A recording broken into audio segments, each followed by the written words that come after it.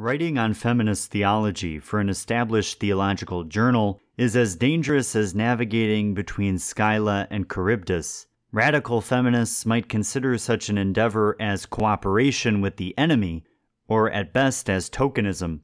Professional theologians might refuse to take the issue seriously, or might emotionally react against it. Even though the women's movement has been with us almost a decade, it is still surrounded by confusion, derision, and outright refusal to listen to its arguments. Yet, since I consider myself a feminist as well as a Christian theologian, I am vitally interested in a mediation between feminism and theology, and good theology always was a risky enterprise.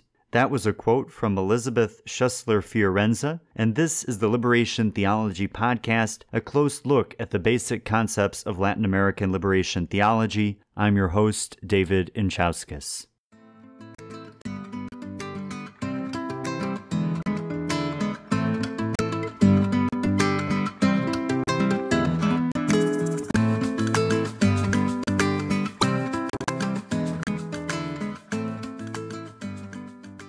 Welcome back to the Liberation Theology Podcast. Today I'm joined by an incredible guest, María Soledad del Villar Tagle, and we'll be talking about feminist liberation ecclesiology. Sole was born in Santiago de Chile in 1985. She lives in the Boston area while pursuing her PhD in systematic theology at Boston College. I was blessed to meet Sole in person in Boston a couple of weeks before the recording of this episode. She's also a resident minister serving college students at BC. During her life, Sole has been able to combine her academic interests in theology, feminism, and politics with an active life in pastoral work among marginalized communities and young people both in Chile and in the United States. She is also a history teacher and holds 2 masters, one in contemporary history and one in theology. She recently published a book that narrates the stories of the social workers of the Vicaría de la Solidaridad, a Catholic institution that defended human rights during the last Chilean dictatorship from 1973 to 1989. Our interview covers the church from numerous intersecting angles: feminism, liberation, Chile, personal experiences, and clerical sexual abuse. I'm thankful for Sole's generosity in joining the podcast for this episode to speak about her life and her work. 2 short announcements before moving into the conversation. First, the podcast now has an Instagram page, yay, at LibTheo Podcast, where Sarah, the Xavier student with whom I work on the podcast, and I post stories, book recommendations, show images, Bible quotes, and personal photos related to Latin American liberation theology. Take a look at it and follow, and we always follow back. Second, we are trying to expand the podcast audience so that more folks can learn about and interact with Latin American liberation theology, and one of the ways that can happen is if you leave a review on Apple Podcasts or whatever platform it is through which you access the show. And when shows have more ratings, the platform is more likely to recommend the show to potential listeners. So please consider leaving a review. That said and out of the way, enjoy this dynamic and thought-provoking conversation with Sole.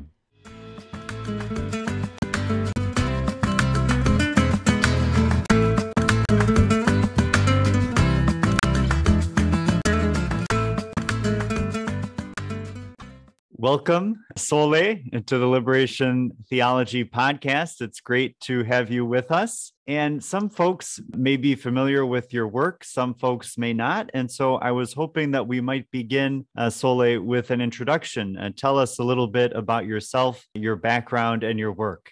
Okay, so right now I'm a PhD student in systematic theology at Boston College. I'm on my 3rd year, and I have a master's in history also, and a master's in theology, of course. I guess my academic background combines those 2 disciplines. And I have 1 published book which is amazing. That was my master's thesis in history, and it's about Vicaría de la Solidaridad. That was an institution of the Archbishop of Santiago that during the dictatorship opposed Pinochet and defended human rights of people who were being persecuted. So in terms of academics, that will be my background. Thank you so much. And our topic for today is ecclesiology, feminism, and liberation theology. Perhaps one way we can begin that discussion would be, how have liberation theologians understood the church, and how specifically have feminist liberation theologians understood the church, and how might these understandings of church differ from other understandings of church that we might find in other Christian theologies?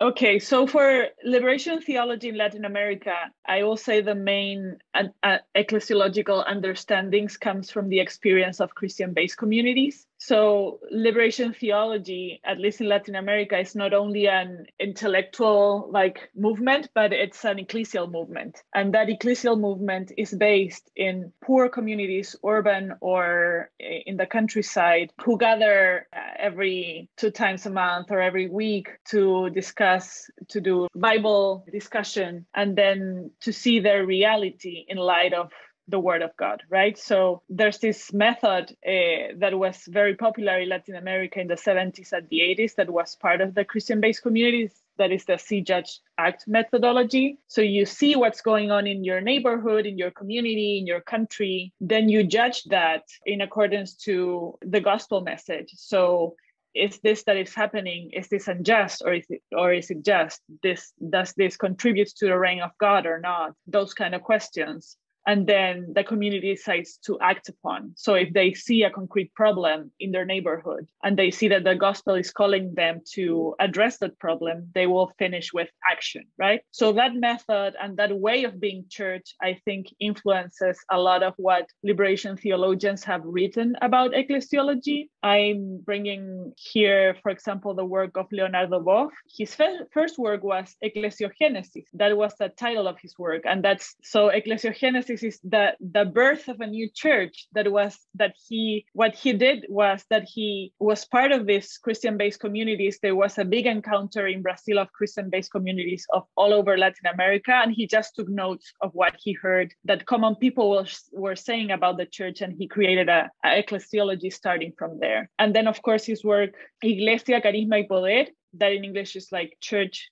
charism and power, something like that reflects on that. So I will guess that experience of the Christian-based communities is at the source of what liberation theologians have said on ecclesiology. But then you have the feminist critique that I will say it has been more tímida, more cautious in Latin America. We have to remember also that Boff's work was condemned, or there was a notification by the Vatican precisely against his work on ecclesiology, right? So that also sets the stage for ecclesiology being a very hard topic for theologians and a topic that will get them in trouble. So feminist theologians who are also liberationists tend to not to write too much about ecclesiology. But if you talk to them, that's a different story, right?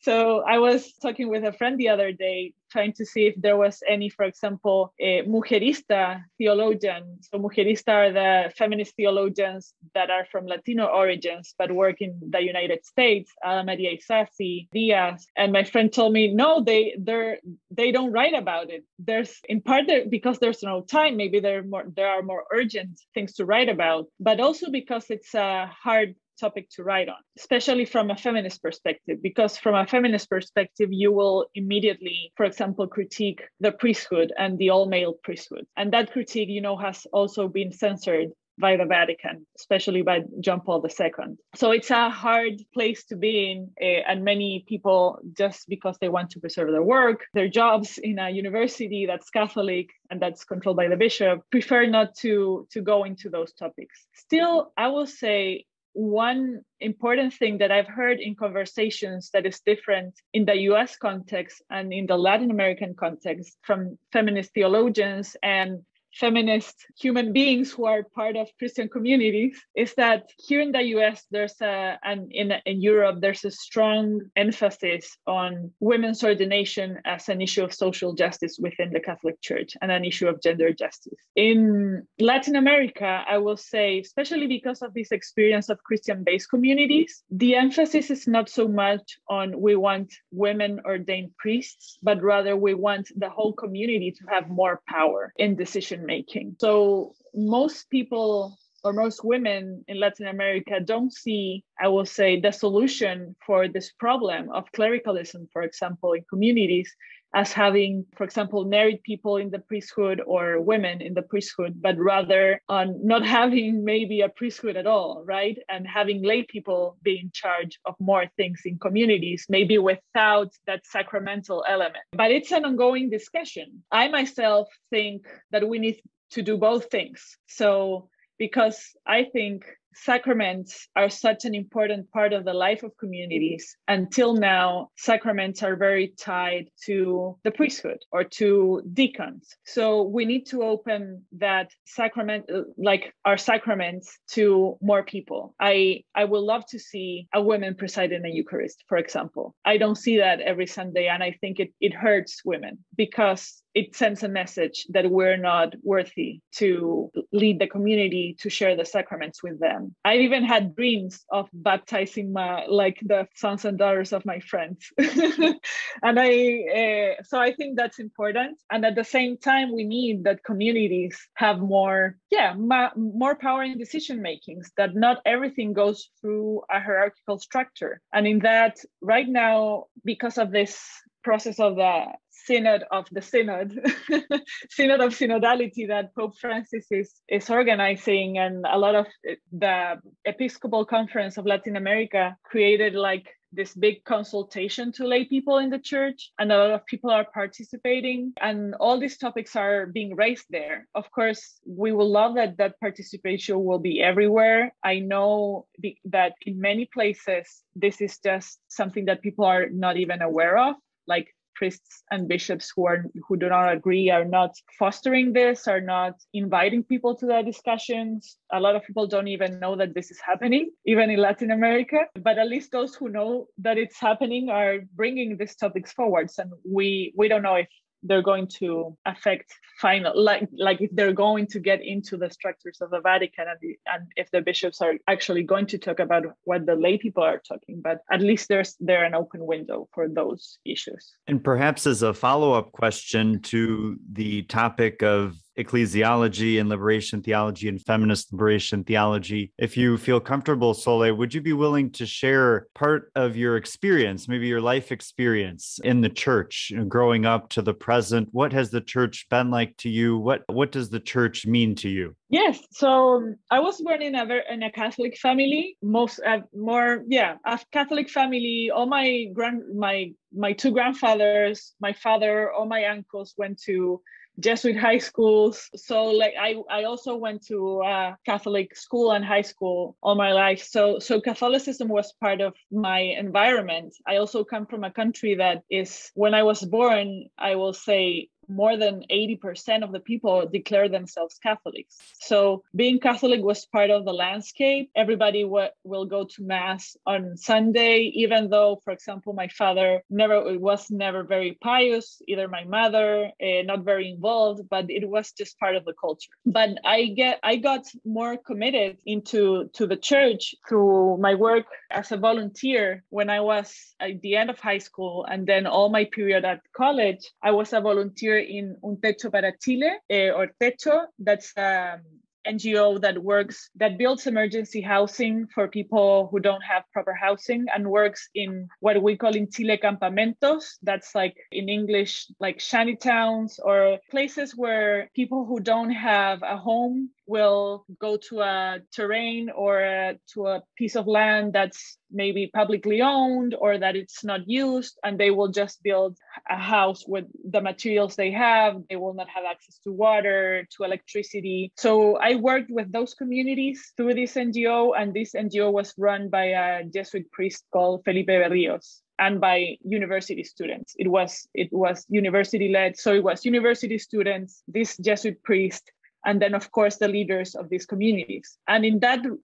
work as a volunteer, I encountered a different face of the church that was not only about prayer and beliefs, but also about action and working directly with the poor and for the poor. And that experience got me interested in faith, in theology, especially in liberation theology. And since then, I've mixed both this academic side that's part of me with this more social, political, and also religious side that's centered in social action. That's the core of my original experience. But then, of course, in my family, we're 5 sisters, all women. And I went to a high school and a school of also all women, Catholic high school. And the sisters in that high school were very, I will say, in some sense progressive, in the sense that they taught us that women were not only to have get a husband and have kids, but also have a career and work and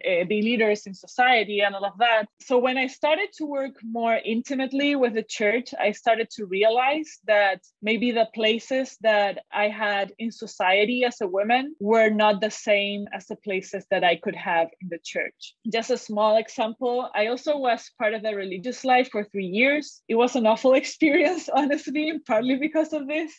But my first intention was, I want something like the Jesuits, but for women. So I went to look at a religious community of Ignatian spirituality. But it was not until I spent there a couple of months and I started to realize the position of women in the church is not the same as the position of men. I started to go to mass every day with the sisters, and realizing that I lived with a group of sisters. All of them had studied theology. All of them were very smart, very loved by their communities, very capable, but their role in the community was so reduced because the priest made all the decisions, the priest made all the preaching. They will, in mass, they will be only playing the guitar on the side, right? So that's a very, that image of being in this community of women and having, on the other hand, this priest that could be a good priest or a bad priest or whatever, but that controls all the decisions and controls also the public voice of the community, and not being able to do anything about it was very evident for me at that moment. And it's one of the things that made me go more deeper into feminism, right?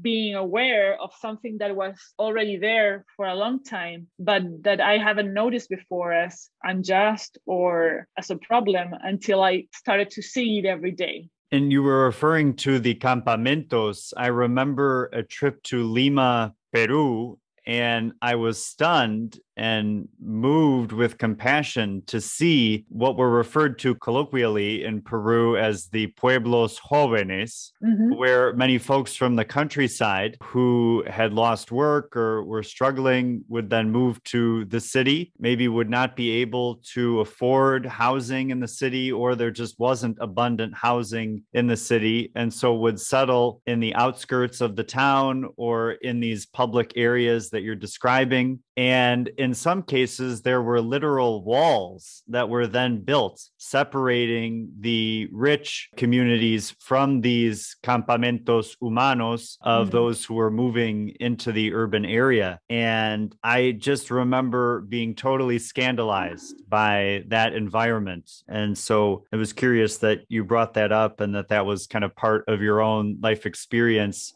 working with Techo. I know, Sole, that you have studied the church in Chile, and I've read a few of your articles about Alberto Hurtado, for example. And could you give us an overview of the 20th and 21st century Chilean church? And maybe what role did St. Alberto Hurtado play? What roles did the church play in the socialist movement of Salvador Allende and then the subsequent dictatorship of Augusto Pinochet? And what role have liberation theologians and feminist liberation theologians played in the Chilean church, and who might be some of the main figures? Some folks may be familiar with Alberto Hurtado, but who would be some other folks in the Chilean church in the liberationist section who would be important for listeners to know about? Okay, that's a lot of questions, and those are all topics that I'm very interested in, so I can speak a lot about this. So the 20th century, I will say the Catholic Church in Chile was very influenced by by Catholic social teaching. And Alberto Hurtado was one of the figures in Chile that helped to make Catholic social teaching known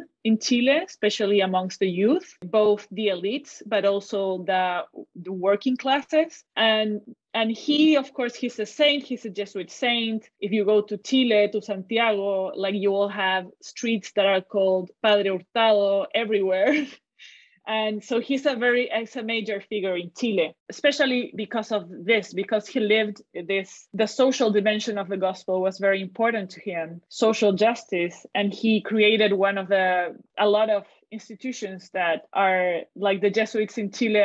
Like most of the things that the Jesuits in Chile do today come from initiatives that Alberto Hurtado put in place. But Alberto Hurtado was not alone. He was part of a bigger movement that started with Rerum Novarum by the end of the 19th century. And of course, an expression of that was not only a shift within the church towards wider engagement through charity, social justice, Catholic labor movement, working with shanty towns. So Techo, in part, is inheritor of a work that the church has been doing since the 40s, since the first communities that weren't able to get that. Exactly the situation that you described in Lima is also the situation in Santiago and in other big cities in Chile, right? So that started in the 40s, and the church was in the ground working with communities to build this emergency housing. And in the ground, they will work also, for example, with the Communist Party.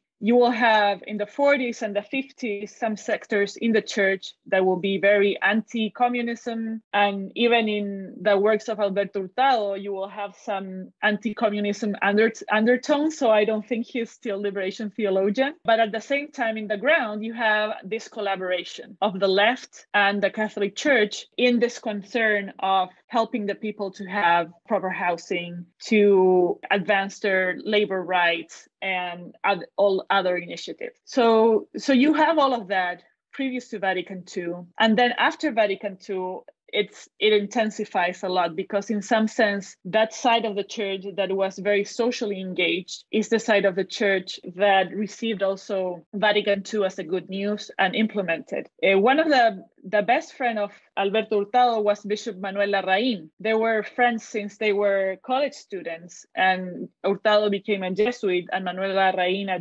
diocesan bishop, and then a diocesan priest, and then a bishop. And Manuel Larraín was one of the heads. He created CELAM. So he went to Vatican II. So he's also a very, very important figure. He died in a car accident in the 60s. And then Hurtado also died young. He died in the 50s from cancer. So we don't know what those two figures would have said of what happened in Chile afterwards, but they were very influential. And when the dictatorship came, most of the Chilean church was very involved in social issues. They were working with the poor. So when the dictatorship came and the dictatorship started persecuting leftist people, the church saw all of that, right? Because they were already there. There were religious communities living in the shanty towns, in the campamentos. They were connected with the people from the agrarian reform. They were also connected with people on the factories, everything. We had worker priests. So all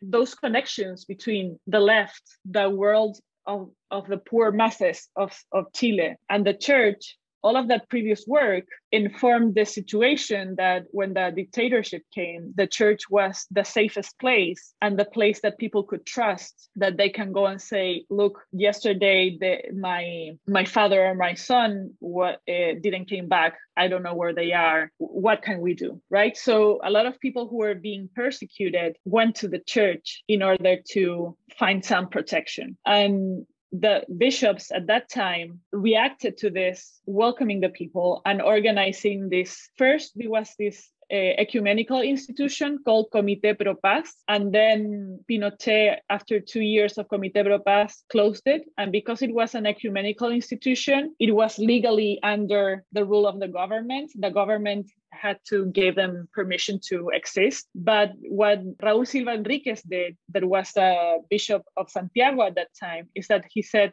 to the dictator, okay, I will close Comité Pro Paz, but the church will still be involved in human rights defense. And then he created Vicaría de la Solidaridad. And Vicaría was something that Pinochet was not able to close because it was directly under the authority of the bishop. It was a Catholic institution and the bishop and then the Vatican. So if he would close that, he will get into a big international conflict, right? So that Bishop Silva Enriquez made this smart move, created Vicaría. And Vicaría did two things. One thing was working directly with people who were being persecuted, the families of the disappeared, people who were being tortured. All of those groups of people went to Vicaría, had social workers, lawyers that will help them in their efforts to find justice for their relatives. But the other thing that Vicaría did that is less famous, but I think it's equally important, is that they did a lot of work with poor urban communities. So Vicaría worked with Christian-based communities, with popular parishes, and they will organize soup kitchens,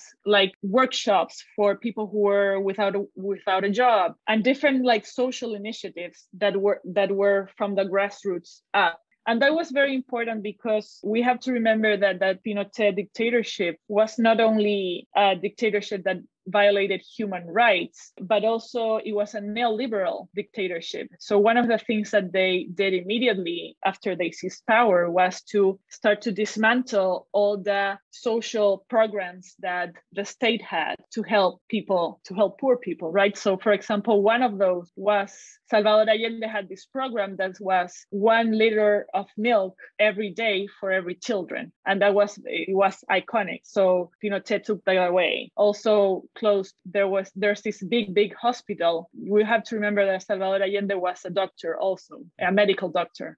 So there's this big hospital that he started to build in a very poor neighborhood in Santiago, in the outskirts. And the building of that hospital stopped when the dictatorship came. And it's not until like 4 or 5 years ago that building was converted into something useful. But that's a symbol, right? A symbol of how a lot of initiatives that came from the previous period that were aimed towards social justice, towards helping poor people, were immediately stopped by Pinochet. And Vicaría also helped in those areas, also social areas. I will say, connecting this to liberation theology, that, and this is also a very interesting side of things, is that liberation theology and liberation theologians in Chile have been more practically than academically oriented, even though we have a few important figures, for example, Rolando Muñoz, Pablo Richards, who just died a few days ago, but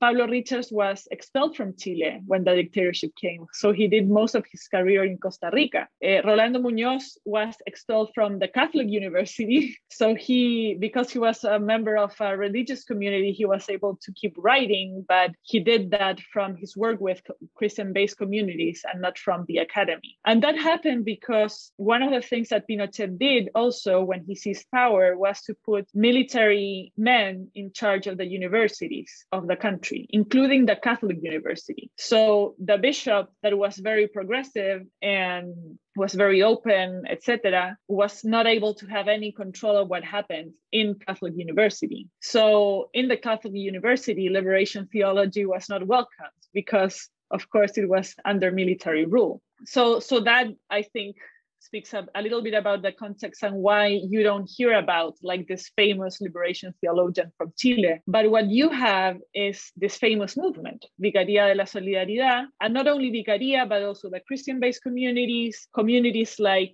the community of Father Pepe Aldunate, that he's considered like the Martin Luther King of Chile because he organized Comité contra la Tortura Sebastián Acevedo, and this committee against torture, what they will do is nonviolent actions outside of places where torture was taking place or in front of government buildings denouncing torture. So you have all these movements of people inspired by liberation theology that were working directly in church institutions, in Christian-based communities, in NGOs, etc., that were opposing the dictatorship since its beginnings and helped articulate the wider movement of opposition to Pinochet. Yeah, and even having an important role in the return to democracy that was mostly done by a peaceful movement. There was a lot of struggle, but it was mostly peaceful transition. And that also has to do with the influence, I say, of the church.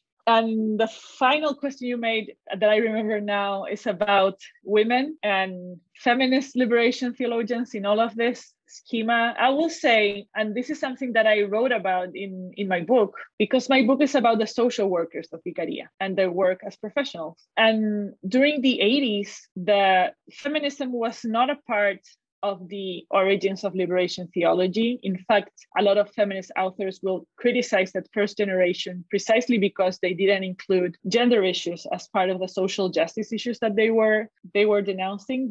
Especially in Latin America, liberation theology had in its origins a very socioeconomic starting point to understand oppression. So the feminist critique will say, okay, socioeconomic is a very important part of oppression in Latin America, and it's a very important part of the things that we need to change: inequality, poverty, etc. But there's other dimensions like race or gender that also influence in oppression of people. And if you think of women, especially of poor women in Latin America, they're doubly or triply oppressed. So they're oppressed not only because they're poor, but also because they're women. So they experience, for example, lack of access to jobs. They experience domestic violence or other forms of machista violence in their daily lives. So that's something that was not part of the origins of liberation theology. And it was also not a part of the main worries of the left in Chile during the 70s, during the 60s. If you go back to, and a lot of feminist Chilean authors speak about this, that if you go back to Unidad Popular, the government of Salvador Allende, the only group of people who were not organized as a collective to fight for their rights at the time of Salvador Allende were women. So there were organizations of women, especially around motherhood. And there were social programs to help mothers, the litro de leche that I already spoke about, but women were not organized qua women to fight for their rights. That only started to be a part of the social struggle in Chile in the 80s, partly influenced, of course, by feminism worldwide, but also because women were the first ones who organized themselves against a dictatorship. And this has an explanation, because the dictatorship persecuted mainly men. Men were organized mainly in sindicatos, so in labor unions. And of course, at that time, most of women didn't have jobs. Most of women will stay at home and take care of the children, even poor women. So their political participation was not seen by the dictatorship as something dangerous. So most of the people, for example, if you go to the disappeared, I will say 80 or 85% were men. Also the people who were tortured, also the people who were exiled. Then, of course, but that also, of course, affected women. So their wives, their sisters, their mothers were the ones who organized themselves to claim for their lives. So, and that was, as I told you, in part because the dictatorship didn't persecute it. It still persecuted women, but not as much as men. And also because they were perceived as less dangerous. So women were the first one to organize. If you go to the history, for example, of Vicaría, or even the Christian-based communities and the parishes, you will see that, and that was one of the motivations for me to write my book, is that most of the stories speak about these big bishops and great lawyers that did all this work, but the work on the ground, on the grassroots, was being made by women. And women started to reflect on that in the 80s. And when they started to reflect on that, they started to organize themselves as women and to read their own oppression, not only as part of poor communities, but also as women started to criticize violence against women. And there was this slogan of that time that's democracia en el país, en la casa y en la cama, democracy in the country, in the home, and in our beds. That was all about how these things are interconnected, right? And if we're fighting against oppression in society and we're fighting against the dictator, we also have to fight against or to change the small dictatorships that we live in everyday life if we're women. So, and I will say that how that influenced liberation theologians, I will say that the influence was not very big. I will say that the church, especially the liberationist sectors, were more invested in this discourse of socioeconomic inequalities, of the importance of the workers, the working class, and will think that the things that women were fighting for were distracting the country from the main fight that was against the dictatorship and in favor of having back labor unions, having back political parties. So there was, I will say there, like a divorce. And there's this very important group in Chile of feminist theologians, and not only theologians, also like from social sciences, that was created in the 80s. That's called conspirando. So it's breathing together, but also this idea of like plotting something. That's the two dimensions of that word in Spanish. And when you go to their documents and their origins, they say, we were part of Christian-based communities, we were part of this church, but when we started to make the feminist questions, we started to feel that there was no space for us in these places. So they created this collective. They had a journal that still publishes numbers, but they, in some sense, disconnected themselves from the Catholic Church and from the liberationist movement because they didn't found place for them. And I think that divorce is one of the reasons why my generation I never read anything related to feminist liberation theology until a few years ago, because it was not part of the life of our church. The conditions were not there. And then, of course, in the 90s afterwards, when we recovered democracy, but also all these progressively minded bishops started to retire and were replaced with more conservative minded bishops, there was even less space or openness to the issues that women were raising. And I will say that this is changing right now. And this is the last thing I will say, and then I will give you your word back to ask more questions. But in the past few years in Chile, we've been seeing a huge movements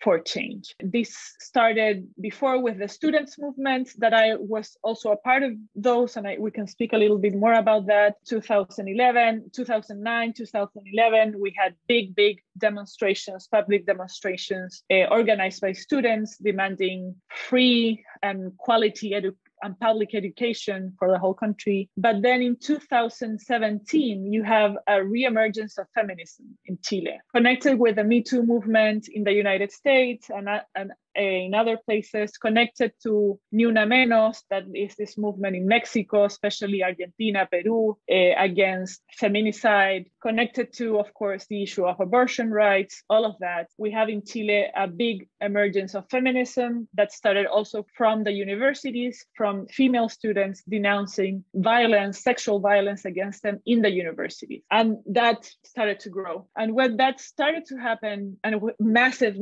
public demonstrations in the streets. And at the same time that started to happen out there, a group of Catholic women, which I was a part of, who worked within church structures, we started to meet to discuss our situation in the church. So we were all working. I was working with the Jesuits. I have other friends working with different vicarias, education, young people, working in parishes, theologians, etc. We were like the same age, around between 25 and 30 something. And at the beginning, we just started to discuss, okay, like we love working for the people, we love working for the church, but we also experience a lot of discrimination, a lot of violence within our workplace and our church belonging. So what do we do with that? So it started almost like gathering to drink tea and and cry and complain about things that were happening to us and like share our experiences, good and bad experiences. But because of like the wider feminist movement in the country, I think the topics that we were raising started to be of more interest for a wider audience. So we decided to have a first national encounter, and we just invited friends from parishes, Christian-based communities, organizations, etc. And long story short, this ends up being this movement called Mujeres Iglesia that has been fighting for equality within the church, but also has been part of this huge mobilizations, public mobilizations in society in general, trying to work for women's rights in general. And because this issue has been so important for Chilean society. And I think it's been like this last wave of feminism has in some sense impacted the church more. More people, more priests, some bishops, more people in the communities are being aware that this is a problem and are more willing to discuss women's issues, are more open to learn, for example, from feminist theology. So right now, I think we're in a window of time in which there's a lot of conflict, of course. There's a lot of very conservative people that, of course, don't want any feminist agenda within the church. But at the same time, you have also this wider recognition that the position that women have in the church is a problem and we need solutions. And the last thing that I think informs this is, of course, a sexual abuse crisis in the church that in Chile has been very, very strong and that has provoked this wide critique of clericalism as part of this problem, a wider critique of clerical culture. And part of that critique to clericalism and clerical culture is, of course, the situation of women. I remember one of my aunts, she's very Catholic, she's very devout, she's very conservative. And she told me when I visited Chile a few years ago, she told me, I want to speak with you because you're a theologian and we need to discuss all these things. And I was very surprised because she's 80 years old or more. She's very conservative, but the first thing she said to me, when are women will be able to be bishop? Because I am sure that if women were in places of power, this whole mess that we have with sexual abuse will not be there because women know that this is not right and they take care of children and blah, blah, blah. So that was for me an example of a change in culture, how things that previously were not being asked or were being asked by the small minority are now being asked even by all the women who are not feminists but see the issues. So yeah, I spoke a lot.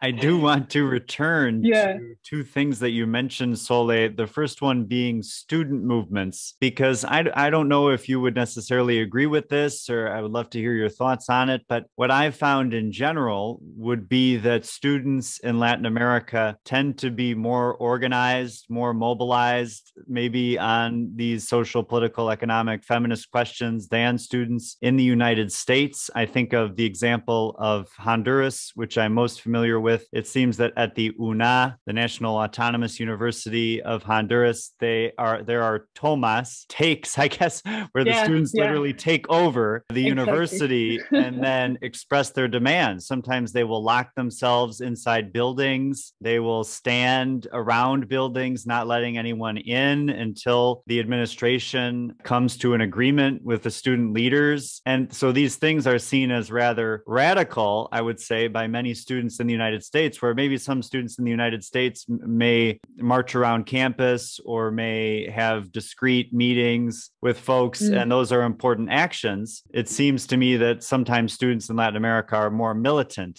in their advocacy for their concerns and also have a more democratic vision of the university. I think for worse, probably in the United States, we have all of the worst aspects of consumerism without the best aspects of consumerism, in that, of course, there are university education costs a lot, but then those who are paying often have very little to no say in how the university is run. And so I would love to hear more. You mentioned that you would be open to sharing more about the student movement and that we could return to that question. So I really do want to return to that question. Yeah. What has been your experience with student movements in Chile? And then also just some comments in general about the power of students and the influence that students can have over the shaping of their own university experiences, but then also the broader national experience.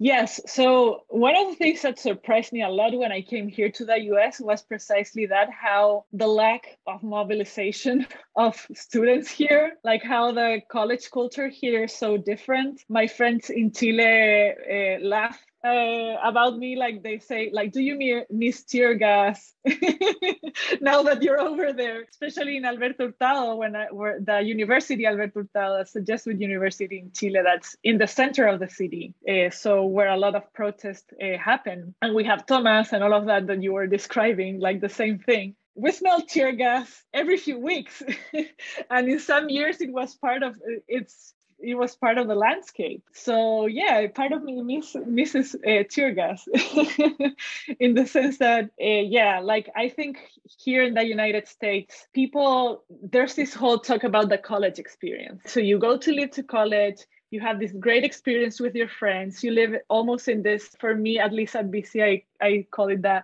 all-inclusive of academia.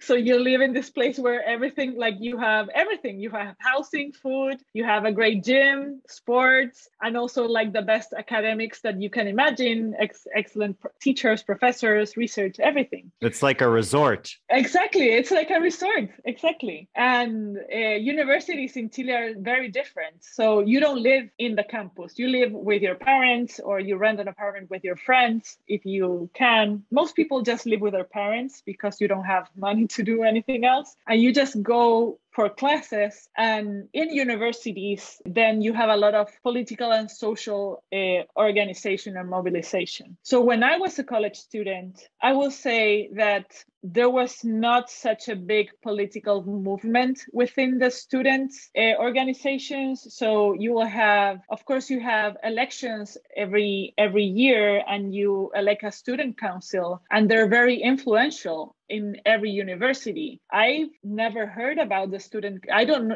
even know if a student council exists here, and if it exists, they're not as important. If you go to a university in Chile, by the end of the year, you will have political campaigns with pictures of people and programs and debates, and people will go to the elections and elect their leaders for the year. And it's a very, very important part of the life of universities. But when I was a college student, previous to 2011, I will say most of these organizations in the universities were centered around just organizing good parties and very internal issues, and not engaged in the wider political context. So that's why, for example, my generation, we decided to go into social action through organizations of the church, because that was felt at that point to be more political than fighting to have a place on the student council in the university. But I think that changed, and I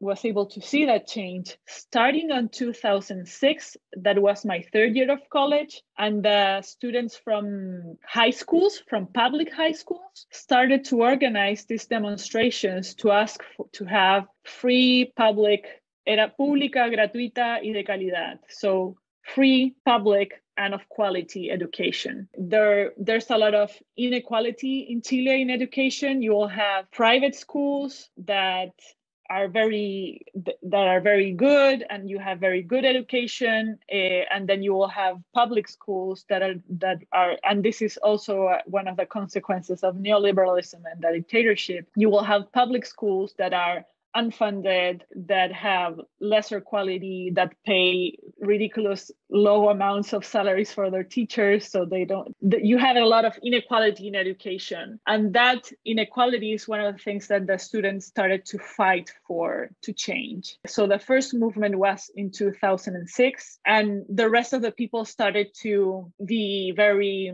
sympathetic to this movement. And then you will have in 2011, this big demonstration. So it's almost like the same generation of people, like 2 years or 3 years younger than I am, that first mobilized when they were high school students, and then when they were college students, to fight for more equality and education for the country. And I think that politicized a lot of the student movements, and a lot of people that I know that were previously involved in social action through the church moved towards this political movement connected to universities, colleges, etc. I'm part of that, even though I'm a little bit older than the generation that led that. Like, I've been tear gassed many times. I've been there in the streets. I've run from the police, all that stuff. I've also seen like the Thomas in the university, both as a student and also then as a teacher, with the problems and also the good things that has. And right now in Chile, we're going through a very interesting process. We're writing a new constitution. This writing of the new constitution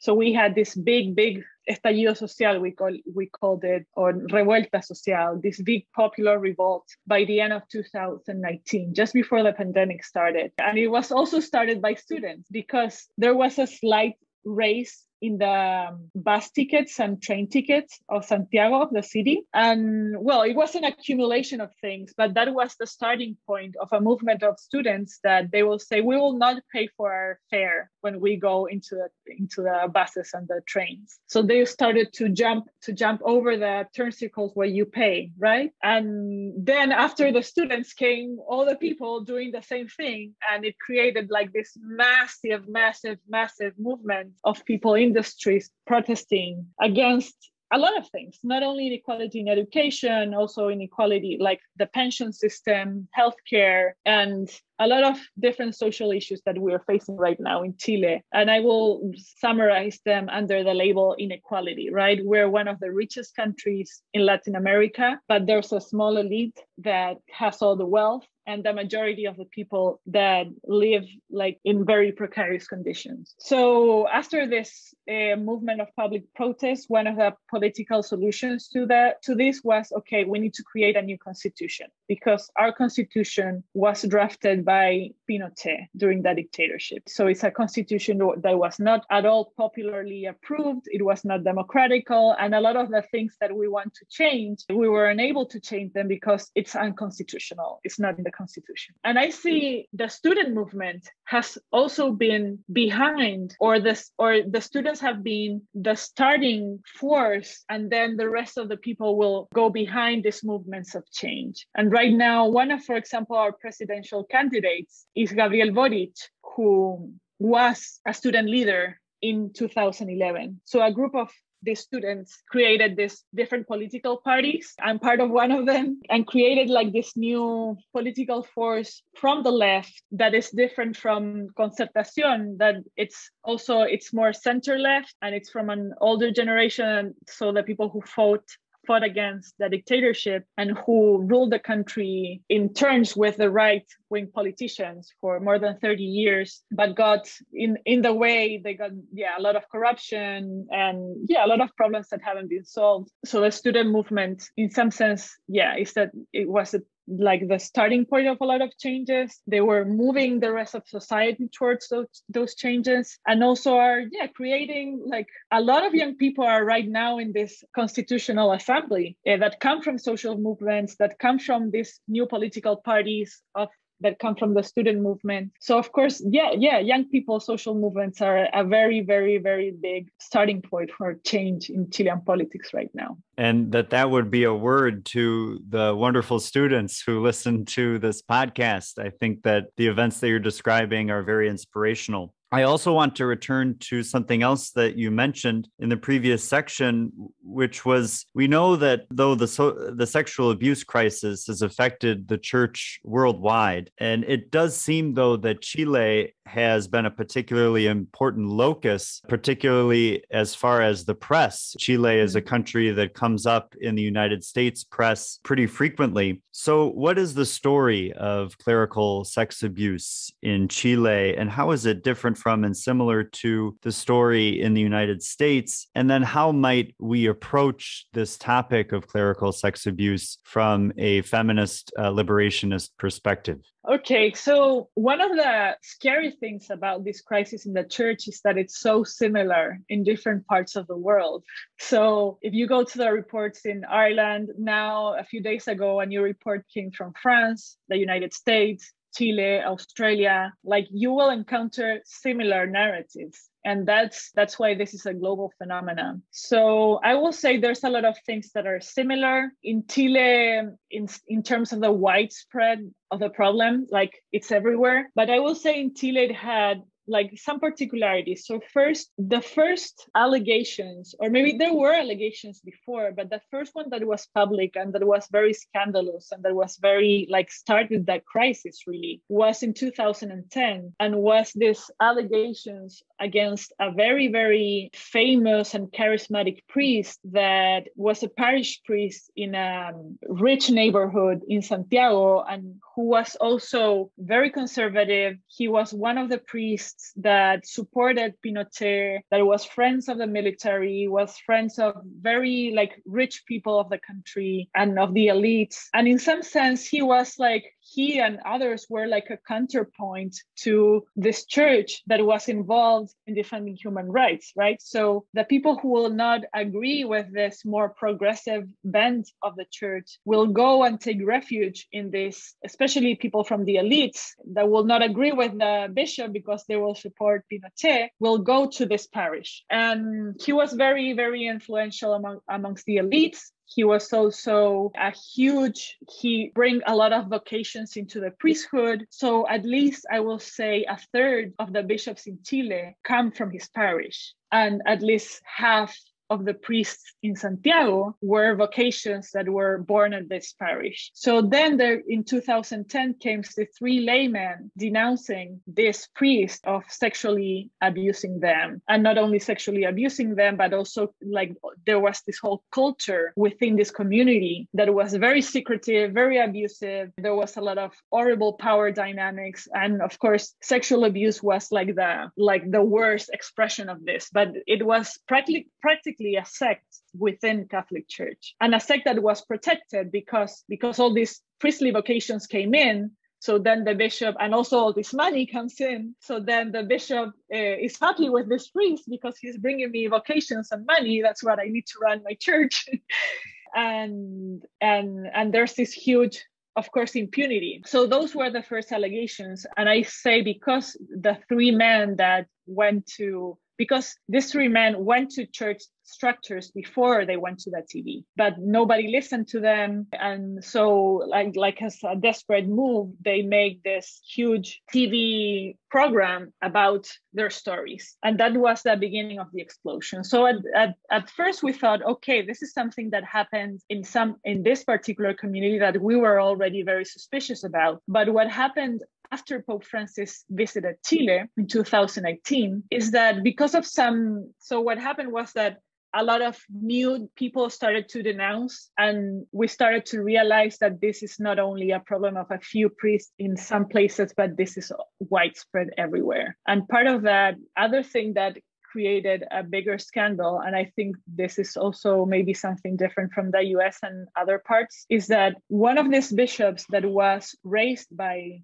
this priest called Fernando Caradima that I was talking about before. He was moved from one diocese to another diocese in the south of Chile, and the people from Osorno, this other diocese in the south of Chile, said, we don't want him here. And they organized protests since the day he landed there against him. When and there's videos I can send you, he was already a bishop, but there was a mass when they gave him like the bishopric and a mass. And so you will have most of the people in the church with black balloons and with signs against him. And of course, we know that in the church today, in canon law, for example, there's no structures that allow for lay people to remove a bishop or to give an opinion about who the bishop has to be. So these people in Osorno, most of the people in Osorno create this huge movement against this bishop, and Pope Francis defended him until he went to Chile. And when he went to Chile, he realized that all the allegations against this bishop were true, and that he was not given that's what he says, that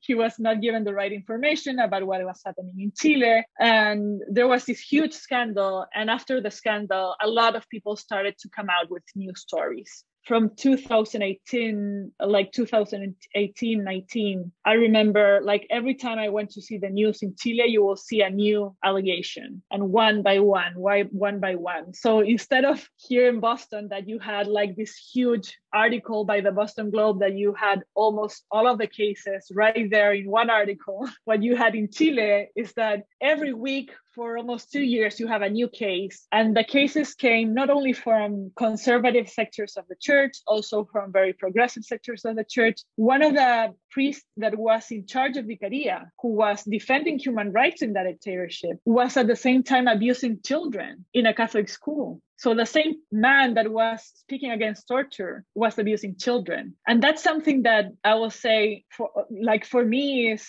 even more disappointing, because if you have like this very conservative allied with the dictator kind of shady priest that is also an abuser, it makes sense. But if it also comes from people that were on the one hand defending human rights or helping the poor or whatever, and then on the other hand had all these awful behaviors and committed crimes against children, against women, against men, it's something that is so hard to reconcile in your head and in your heart. All of the prestige that the Catholic Church had, especially after the dictatorship, because of this human rights work that the church did, because of the work that the church did to recover democracy, all that public voice, prophetic voice that the church had, it's dead today. It's absolutely dead because it doesn't matter if the bishop said something reasonable or not. People are not going to listen to them. And before the sexual abuse crisis, priests in Chile, especially priests, were public figures and were important public figures. And they discuss politics and they will be invited to TV programs, etc. Today, you don't see that. Nobody wants to listen to a priest, honestly. People are more interested in listening to other voices in the church. And for example, this group, Mujeres Iglesia, has been important. Also, a lot of lay movements inspired in Osorno, but from other places, people from Christian-based communities have been organizing to have a different voice within the church and to say, this doesn't represent us and we condemn this as well. But I think there's a big wound within the Catholic Church and between the Catholic Church and the wider society that it will be very, very difficult to heal. You asked me about liberation theology and the sexual abuse crisis. I've been surprised about how liberation theologians have not spoken about this at all, or very timidly. I think in part is because they're part of the clerical culture, especially the older generation of liberation theologians. So they're also part of it. So some of them maybe lack of that critical distance to speak about this. It has to do with what we were discussing before, how sexual and like imbalances of power that derive from gender and sexuality have not been fully acknowledged as a problem within liberation theology. And there might be more reasons, but and also, of course, liberation theology today is not what it was 30, 40 years ago. Until, from the 60s, 70s, until the 80s, they were part of the official structures in the church in Chile. They had the support of members of the hierarchy. The way they did pastoral work was part of how everybody did pastoral work. But today is not the case. Today we have mostly very conservative bishops that do not support liberation theology. So many lay people and also priests who are part of the liberationist movement are more marginalized, are still in the church, but have a more marginal position to say anything influential. Of course, a few of them, especially one of them that I know very well, Mariano Puga, who died 2 years ago, immediately welcomed the victims in his house and went to public demonstrations to support them. And there are, of course, priests and people who spoke against this before this was a scandal and tried to do something without success. But it's marginal. It's really marginal.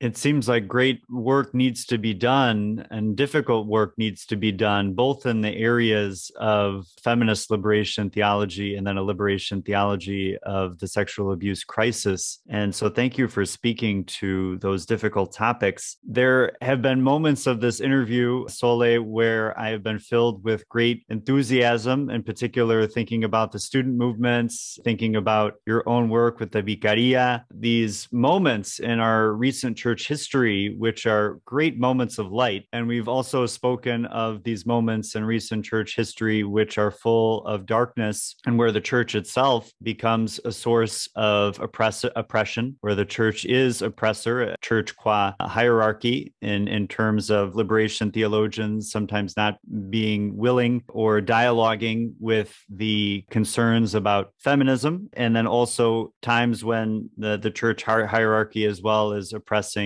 women, children, and men, and those who are on the margins. So I wonder, kind of in this difficult work that you do and that you study, where might, in order to kind of conclude, I think St. Ignatius of Loyola speaks about concluding with a moment of consolation, and that our listeners would be left on one hand with the struggle and with the difficulty, and that would inspire us to do the work that needs to be done, but at the same time to be inspired. I think that in recent episodes, we've spoken about prophecy and utopia offers a horizon of hope, not a hope that is merely waiting, but a hope that turns into praxis, a hope that offers us a vision of justice so that we can precisely move towards it. And so what in your work and in your life, and maybe amongst the things we've talked about, things that we haven't talked about, what provides a sense of hope and might have the potential to also foster concrete historical action? So yeah, I in terms of the sexual abuse crisis, I was just thinking about this. My husband says this a lot. He says the crisis was happening before when we didn't knew about this. Now that we know, a huge thing has been solved because this will not be acceptable anymore. And part of my experience, and I have a lot of friends also that are victims, have been victims within the church. I myself experienced abuse, power abuse in the community that I belong to. So I can speak to that. And I think that this scandals are public and that we're criticizing the church for this is for me a sign of liberation. It's a liberation for all those victims who were silent for many years and who thought that they were alone suffering this. And they suddenly realize I'm not alone. There's someone else who suffered the same thing, and we can join together in solidarity and do something to change things. So in that sense, this crisis is a crisis that points towards liberation in the sense that, and that's, I think, one of the things that I want to do as a theologian is precisely to liberation theology is all about salvation and liberation from oppression. So how do we bring that theology and that insight that our liberation from oppression is not only something that will happen when we die in the kingdom of God over there, but it's something that starts here in the concrete of our historical reality.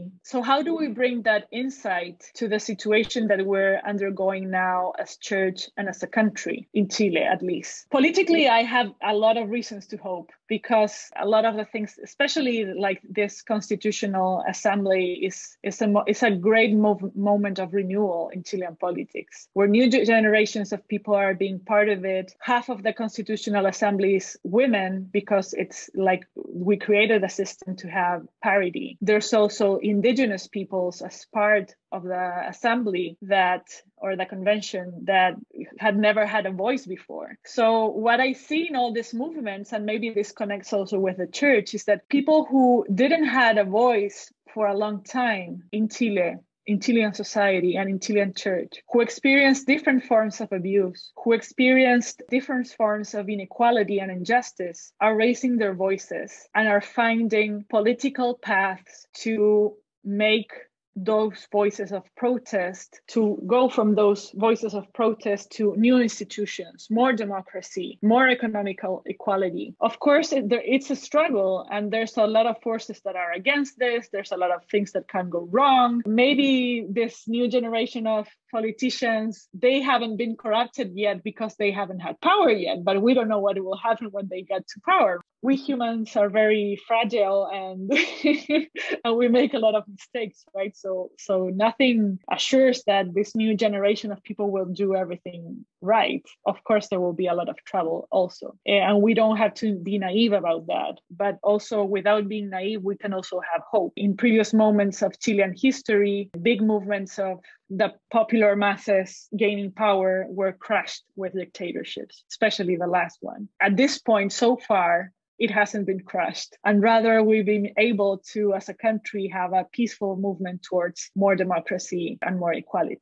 So in that sense, I think there's a lot of reasons to hope. There's maybe less reasons to hope when we think of the church. As I said before, I see a lot of hope in, just the fact that people are speaking against this and that there's a lot of things that were acceptable before that are not acceptable now, just are creating a safer space for new generations. but there's a lot of work to be done on that sphere. I think, as I told you before, that victims are able to say their truth, and that truth is acknowledged as the truth and not like a delusion. And that they're being able to organize is certainly a good news for the church. And we need to learn to read that as a good news and not only like a source of scandal and lack of prestige. So we'll probably get out of this as a church with less power, but a church with more truth, and a church where there's more equal relationships around between the different members, and also more sexual honesty. That I think is very important. So I don't know how that church would look like. And there's a lot of powers in place against any kind of change, but I think the scandal doesn't allow us to go back. And that's a good news. I could not agree more. We were speaking earlier about the see, judge, act model. And it seems that in this case, with the clerical sexual oppression, that it really does apply, in that what the victims have seen is now being seen by the public. And that is leading to, of course, a judgment of these structures of patriarchy and sexual oppression within the church that is now transforming itself into action, which is going to lead us to a new ecclesial reality, which, as you say, hopefully will be one that will have certainly less power and prestige, but could be closer to the truth and closer to the poor. So Thank you so much, Sole, for your wisdom, for your insight, for the amazing research that you do in all of the topics that we've shared. In this hour and a half that we've been speaking, we've covered so many things, but we know that behind that are years of toil, research, life experiences that have led to the richness of this interview. So thank you so much for joining the Liberation Theology podcast. And if folks are interested in, which I'm sure they are, in following your work and reading your book and maybe following the work that you do with Mujeres Iglesia, how can they do that? What's the best way for them to find you and follow the work that you're doing so that they can keep up with it? Okay, so first you can find my book. My book it's in Spanish. Sorry, it hasn't been translated, but a few articles have around the issues of the book. So you can find my book on Amazon, on Kindle, and then you can go to my page in Academia.edu, and then you will find a lot of my articles. A few of them are in English, and a few of them are in Spanish. And then also we have, with a group of other women from Mujeres Iglesia, we have we haven't made it a podcast yet, but it's a conversation program in Instagram every Thursday at 9 p.m. Chile, that's 8 p.m. the US, that it's called a Calzón Quitao. That's an expression that women have in Chile that is speaking without underwear. So that means speaking with honesty about our issues. And it's a sentence that our abuelitas used to say, okay, we're going to speak a Calzón Quitao, we're going to speak the truth now. And it's also an expression that this huge liberationist, feminist, and also queer theologian from Argentina, Marcela Althaus-Reed, uses in her book, Indecent Theology, that precisely does a lot of the critiques that I've shared today you can find in Marcela Althaus-Reed's book. She's sadly not so famous in Latin America, in part because her work is mostly in English and also because she's a scandalous writer. So if you want some scandal, go to read her book, Indecent Theology. She's an inspiring figure for us also. And you can follow us on Instagram, a Calzón Quitao MM for Mary Magdalene. Absolutely. And I'll be sure to put links to those things in our messages on social media and then also in the show notes for this podcast. So thank you so much for joining, Sole, and God bless you and the wonderful work that you're doing. Thank you, David.